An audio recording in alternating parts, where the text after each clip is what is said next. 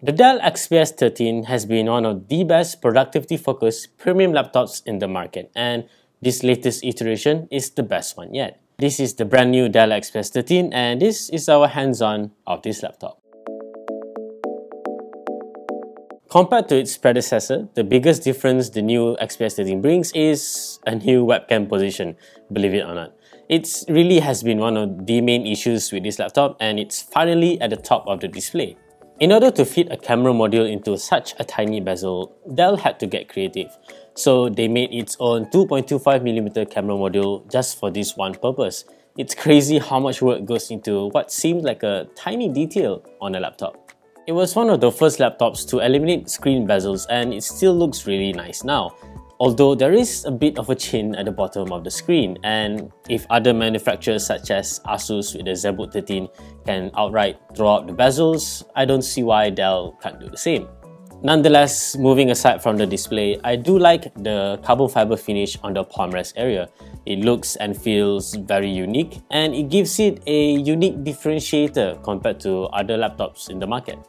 Another one of the XPS 13's strong suit is its sheer portability. Measuring only 11.6mm at its thickest point, this is easily one of the slimmest laptops you can find in the market now. On top of that, it's also relatively light, tipping the scales at 1.23kg. But the thin profile of the laptop does have its weaknesses. For one, you don't get any full-size USB ports with this laptop. You have to rely only on 3 USB-C ports and that can be a real trouble. I mean, USB-C accessories are a lot easier to find now, but chances are you would still have to live with dongles with this laptop. And it's also worth noting that this laptop has a microSD card slot, so you can easily expand the storage if you want to. In the performance department, you can configure the XPS 13 in Malaysia with two processors, an 8th generation Core i5 or Core i7 chip. The model I have here is the Core i7 variant and it is blazing fast. If you're using this laptop for general productivity tasks, you really wouldn't be disappointed. If you plan to do any sort of gaming on this laptop, you may want to look elsewhere. You see, it only comes with an integrated UHD Graphics 620 GPU, so you wouldn't be able to do much gaming on this machine. It can run less demanding games like Dota 2 relatively well, but if you plan to play games like Apex Legends or PUBG on this laptop, you wouldn't have a really good time. While it may not be ideal for gaming, you will definitely enjoy the XPS 13's display.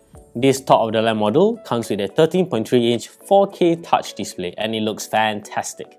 Everything looks razor sharp, it's impossible to see individual pixels, colors are great, and viewing angles are fantastic too. Some folks will question the practicality of having a 4K resolution on a display this small, but I do agree it's a bit of an overkill, but it's a really nice display. Besides, if you really want better battery life, you can always opt for the 1080p panel, but you won't get a touchscreen option with that one. And then we have two very important hardware for a productivity laptop, which are the keyboard and trackpad. Generally, typing on the XPS 13 is a pleasant affair. It has a decent amount of travel, good tactility, and a standard layout.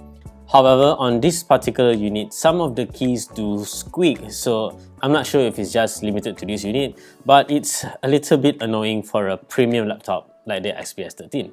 As for the trackpad, it's really quite good. It can track my fingers very accurately, it feels big enough to not feel cumbersome to use, and I love just how smooth the trackpad is.